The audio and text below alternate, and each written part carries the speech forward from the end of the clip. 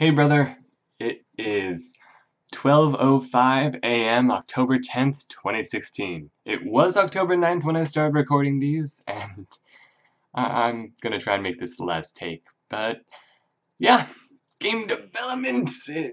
I'm gonna be honest, it's been a bad week over here. Feeling a little depressed too, but let's show you what I've got. Let me just switch screen captures.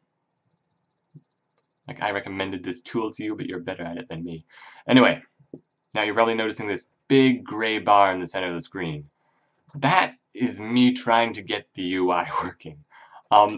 Spent forever trying to figure out how to alter the alpha of an image. Turns out the problem was I didn't actually have a sprite for the image, and so I could alter it in the inspector, but that was why I was having so much trouble in the scripts. Anyway, the reason there's a big gray bar here is, like I said before, I'm going to try and work on the guard attack. And for that, I need some indicator of the player's health, because I don't want them to be killed in one hit from the guard. And I also don't want the series of hearts or a number or a health bar. I don't think that really fits with this game.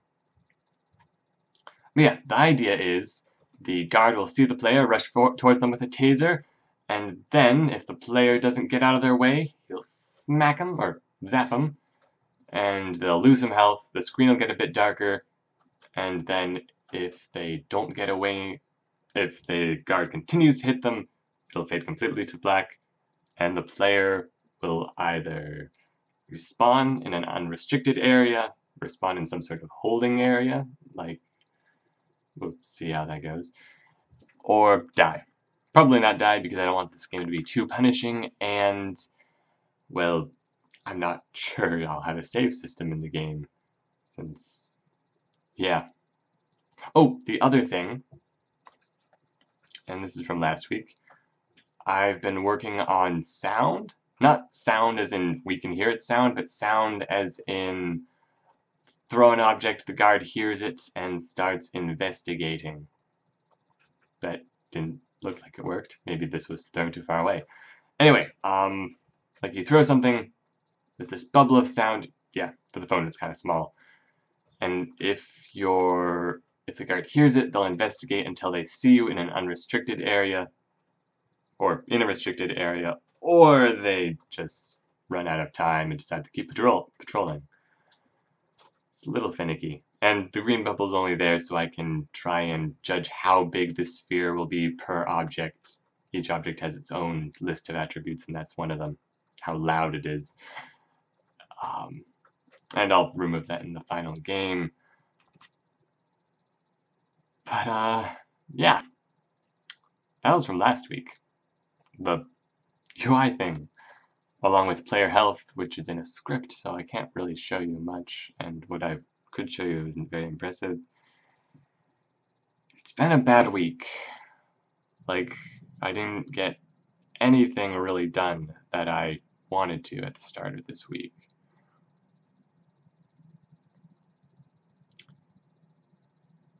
I'd like to say next week is going to be way better, and I'm going to blow your mind. I had so much more I wanted to show you. But it's been a really bad week for game development. School's been okay until this weekend. Then I got off track. But yeah. Sorry I don't have more to show you. It's disappointing, I know. Your videos have been great, by the way. It's been a really cool project. I'm just worried that this won't be complete by the time we're done. We're already 1 month and 10 days in, and I've got what should have taken, I don't know, if a person knew what they were doing, it would take them just a few days. For me, with learning everything, it still should have taken less time. But here I am. Should have chosen that endless runner. Sorry. I'll try and do better this week. I'm not promising anything since, well, last week I said it'd be better, and same the week before, but, we'll see how it goes. Again, your videos have been great, and I'm sorry that things haven't been that great on my end. I'm hoping to get a hang of school, but, we'll see how things go. See you, brother.